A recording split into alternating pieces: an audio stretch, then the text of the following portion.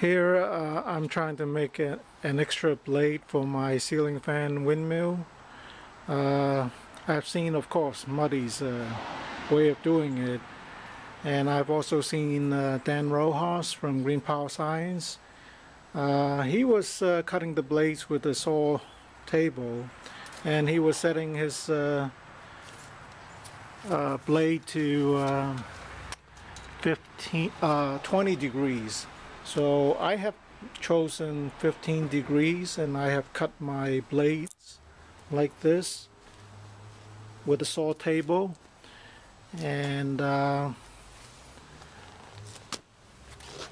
want to do Muddies, but there's too much hand carving. I don't know if there's a compromise way of doing it.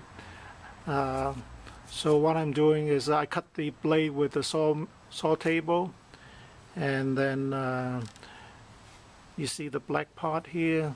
That's the part that I'm going to cut out, and then this leading edge will be rounded and tapered at the end here, and that would be sort of like Muddy's blade, but I know with his blade this should be flat and then should twist a few degrees so that the whole blade itself would be flat on this side, and preferably as thin as possible. So that's where I'm at now. I'm maybe trying to do it the easy way, maybe like a compromise way, using the saw table to cut the other blade that I had made before. I just did it very quickly because I was using the axial flux rotor, and with that you don't need much to turn it, you don't need much torque. But with the axial flux, I think the pitch of the blade would probably have to be, you know, more like this for it to turn. Otherwise I don't think it will turn.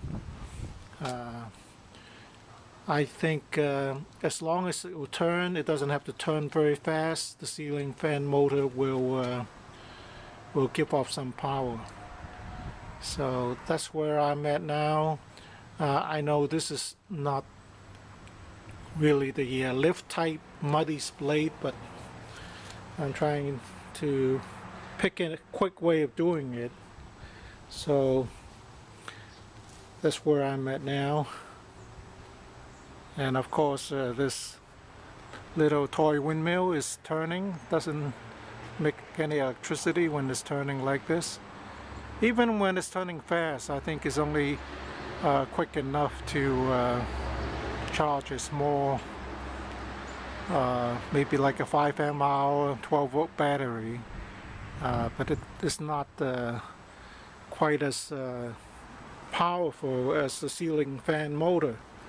So I really have no place to put this in my backyard, but I would, just the same, I would just like to make one and see how it turns. I can't really put it high up.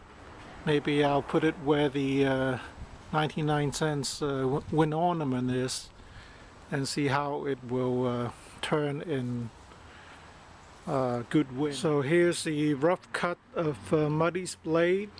I have a lot of sanding to do to round this off and to make this more taper. I don't know if I can make the last few inches to twist it so that it's more flat, but that's certainly something I can try. So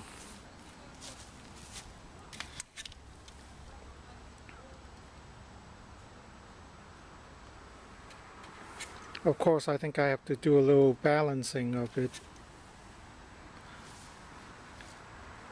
but I'm sure if there's like a 15-mile wind or something, this will turn. It's just that how efficient the blades are, that's the question, because it's not really done the right way.